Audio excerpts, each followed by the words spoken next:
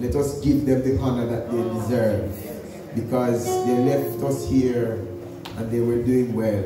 And by all accounts, when Brother Garfield spoke to me and Brother Omar George spoke to me, they said, Rev, these boys have done us proud.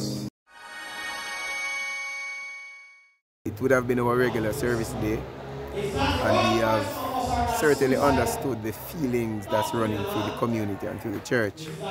So the service has been structured to facilitate, you know, a kind of expression of lament, an expression of your mourning. So we had times of prayer and times of worship where we want believers to know that it is okay to shed your tears, it's okay to lament. And that's part of what we have been doing anyway, expressing our praises to God. But this time around, we are suffering a loss. So we are continuing to praise God, but also underneath that, praising Him for the lives that He led to us. And it's a mournful day, but a joyful day. Yes, it has been. The family is holding up pretty well. Spoke to Reverend Bulgins this morning, and he was certainly the brightest I've heard him since Monday. Update as it relates to what processes are going on now. The body was found, and they are positively identifying it through DNA, so that will take a few days. While they do that, the documentations are being done for the transfer of the bodies from the state to the family. And from there on, it will be funeral home in the States to funeral home in Jamaica. A timeline for that has not been fully established because the DNA matchings and groupings have not yet been done. And in the meanwhile, they are being given good psychosocial support from the community there in Martha's Vineyard and from the support team that is on the ground in Boston and on Martha's Vineyard. The Bulgins and their two daughters flew up to Boston on the night, Monday night, and the support is great because the national office has sent a representative with him. The church here in Palmer's Cross, a representative from the church, is with him.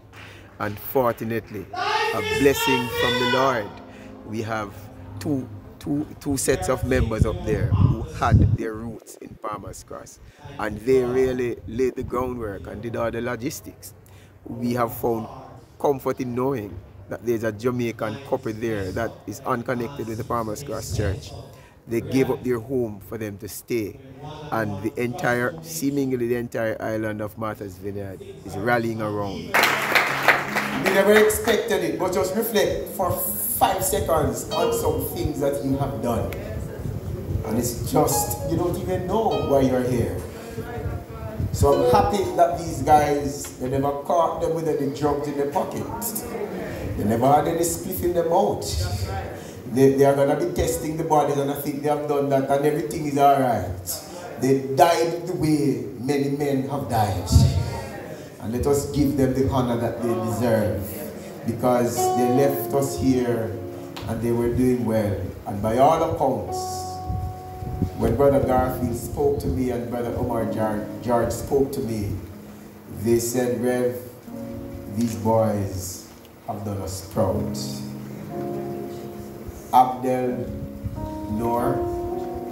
Abdel Noor, who owns the No Man's restaurant, spoke glowingly about the boys, especially Tavaris. They were known on the island for their hospitality, their decency, and as the boss said, and they quoted me, for their unwavering faith. Palmer's Cross.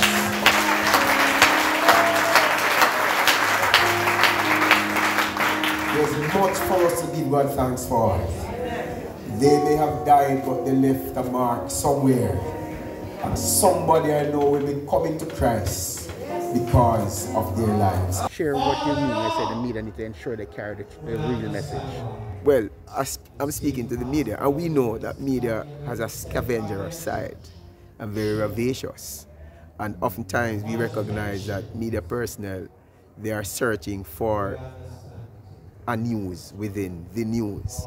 And we have seen it time and time again where stories have been spinned and slanted.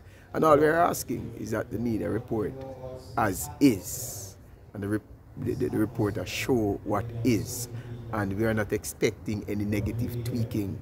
So for any reason it may tarnish or impale the complexion, the status and the integrity of these guys. You know, this incident, as tragic as it has been, has caused me to think deeper, philosophically and theologically. And one of the things that's coming out, when we look at how everything is stitched up, we have a community pouring a lot of love on our pastor. That is significant, and that is as a result as to how he serves the community and how he treats the people in his congregation and the community. Further to that, those that are overseas, the Prices, the Shakespeares, the Greens, the Fairweathers, the Jameses, all of those folks would have been affected in one way or another by his ministry and by his person.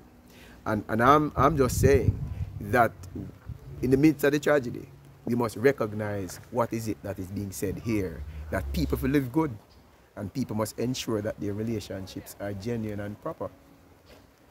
Thank you very much. Respect, Virgin. Blessings.